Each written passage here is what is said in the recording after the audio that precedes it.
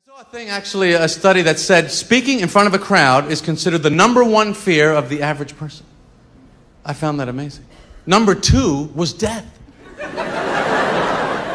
Death is number 2? This means to the average person, if you have to be at a funeral, you would rather be in the casket than doing the eulogy. Social media is part of our everyday lives. You wake up and open Twitter. You eat breakfast and open Reddit. You watch YouTube all day. You go out and take pictures on Instagram. You come home and check out Tumblr. Or not. You go to bed, but not before checking Snapchat. It's impossible to exist in the modern age we are in without social media. Yet our generation, X and Y, cannot speak in real life. With so many outlets to voice our opinions while hiding behind the keyboard, we lost the capability to speak to a person face to face about the important stuff. As Jerry Seinfeld joked, we fear speaking in public more than death. That's no good. Humans are social beings, yet we have confined ourselves to various apps on our phone to speak. Due to this, our writing skills have declined. A study by Pew Research Center found that students in schooling right now have issues with their writing, according to teachers. 46% say social media makes students more likely to write too fast and be careless. 68% say that digital tools make students more likely, as opposed to less likely, or having no impact, to take shortcuts and not put effort into their writing.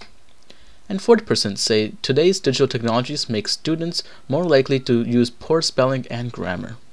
Common issues with students right now is that they have an issue of deciding when and when not to use informal writing.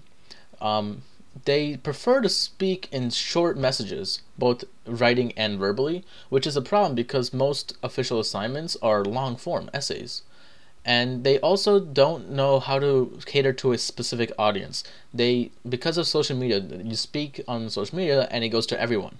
But in actual essays, you have to cater to a certain audience, especially in a persuasive essay.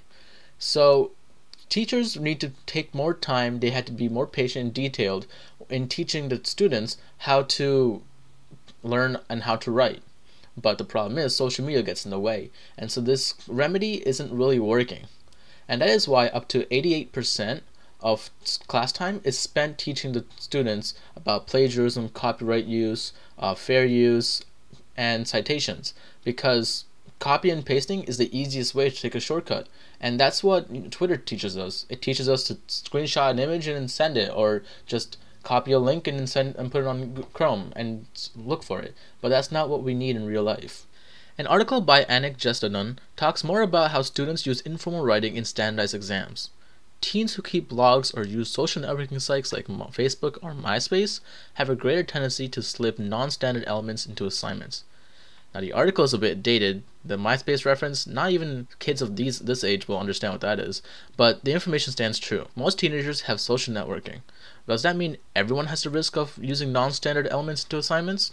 Well, half the teens surveyed failed to use proper grammar and punctuation, and 64% have used informal elements in school assignments.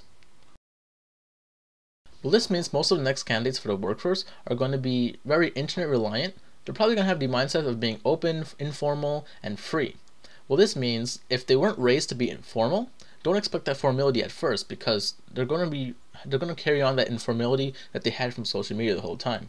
And if they use social media to converse the most, then don't expect them to share their ideas very openly in public speaking areas or in large groups. So they'll be better behind an application because they're used to sharing things on Twitter, Facebook, or Instagram or something like that. And so if there's ever an application in your workplace that has some kind of sharing ability like that, that's probably where they're going to be more comfortable in sharing their opinions and values. Because this generation is more better at the work-life balance, prioritization of tasks, and multitasking. But they lack certain practices and values that the previous generations had. And in fact, companies are supporting this generation for not having those practices. They're making services that kind of support using social media and using the internet a lot more than in-person conversation. Lately, every tech company wants to play a part in how we talk at work. Apple has collaborated with major partners in corporate to convince us that their products are good for work. Amazon has created Chime, which competes against Skype. Slack is the new informal yet formal instant messaging app for work. And Facebook has created Facebook Workplace. Google changed up Hangouts to work similarly to Slack, and Microsoft made Microsoft Teams. There are many more like this, but they all compare to Slack in the same way.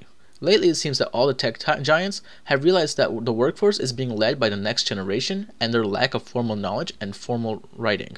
Yet, they know that this generation is strong with tech tools and internet applications. All these services are seamless between mobile and desktop, and for this generation, checking notifications from all of these services is probably easier than sitting at a conference table and taking notes. The funny part is that businesses are trying to remove social media from business, yet other companies are trying to promote social media for business by creating their own social media applications like Slack and Chime. So what is a teenager supposed to do when they're told that going on Facebook Messenger every day is making their writing worse, but then when they go to the workplace a few years later, they're going to be using Slack anyways? What should they do? And that is something businesses just have to accept, which is probably why Slack and Chime and Teams and all those applications are being promoted right now. How these touch screens can make us lose touch.